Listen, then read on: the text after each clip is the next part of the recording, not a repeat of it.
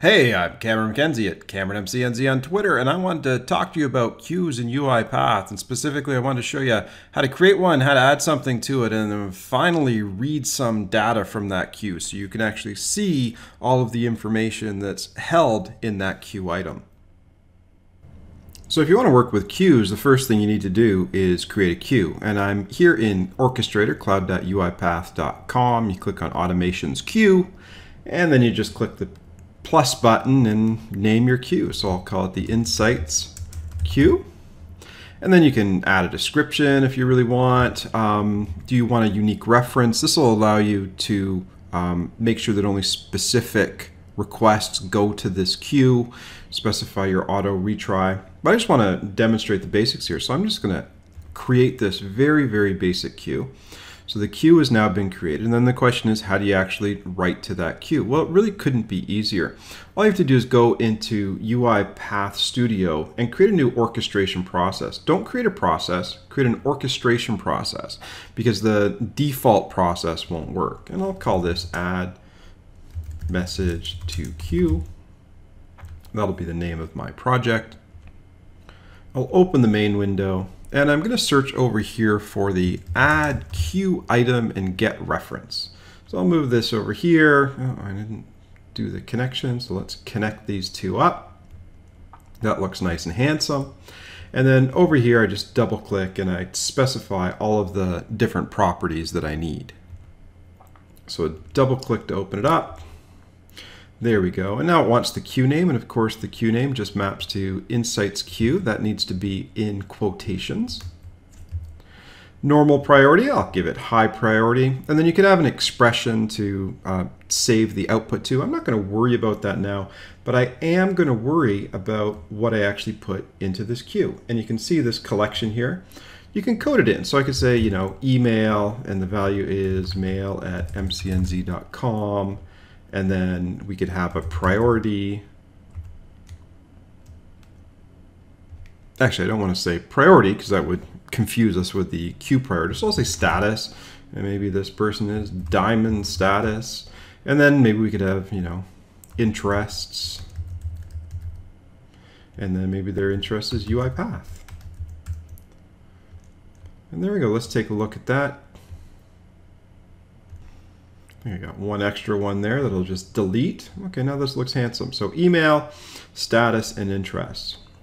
And so that's been set to the collection, and I can just now save that and click the run button. It'll just take a moment to run. Notice that it started and it finished. And now with that completed, I can head over to UiPath. There's my queue. I'm going to take a look at that queue, view transactions. And you see that there's one new transaction here. That's the one that I just wrote. And if I take a look at the details on that, you notice that the email, the status, and the interest are all configured there. So Diamond, UiPath, mail at MCNZ, which is exactly what I configured here in the collection where it actually says collection. So I just click on this, and there you go. Email, status, interest. And so that's all been pushed up to the server. Now, how would you read that? Well, that's just done in a new UiPath Studio project. So I'm going to go home, I'm going to close this project, and I'm going to create a new orchestrator process, and I'm going to call it Process Queue Items. And then when this starts up, I'm going to open the main window, and I'm going to look for the activity called Get Queue Items. There it is right there. I'm going to drop it in. And this get queue items, it needs to know the queue name. And of course, that was Insights queue. And that's just the name of the queue over here. Insights queue, no big mystery there.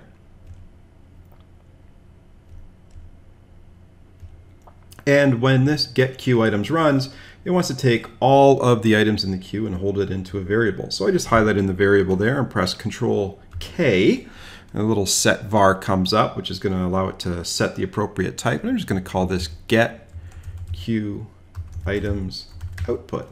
And I'm going to need that in a moment, so I'm going to just copy that as I create it. But that gets created, and then you can see down here in the variables, gets created, and it's a type IEnumerable with a collection of queue items inside of it. And when you have a loop, it's a good idea to just loop through it, or when you have an iterable object, it's a good idea to loop through it.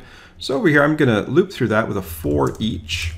I'm going to just go for each of the elements inside this queue. So I'll put it down there. We've got a for each. And I'm going to double click on this. And so for each item in, well, what was that? That was each item in the get queue items output. Click Control S there.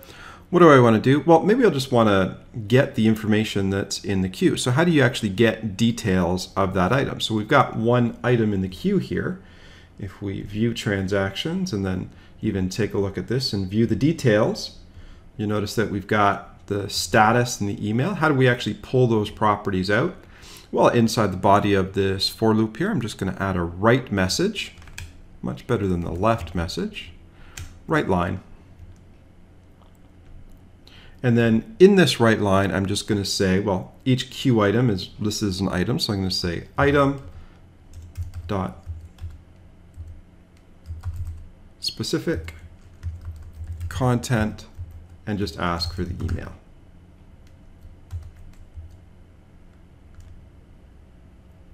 And of course, this is actually giving me a little warning here. And the reason for the warning is in that for each loop, you'll notice up here that the argument type is object. I actually want that argument type to be QueueItem because that's what's inside of that list. And there you go, right under UiPath Core, QueueItem, click Control S, and then just verify down here that we've got the toString. And I'll just kind of take that, put it into Notepad. And there you go. You can actually see the whole content of that line there. So I'm going to click Control S here. I'm going to give this a little run.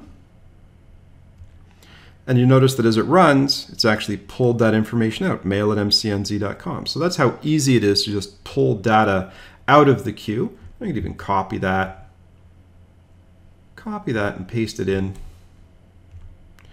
Paste it in right there.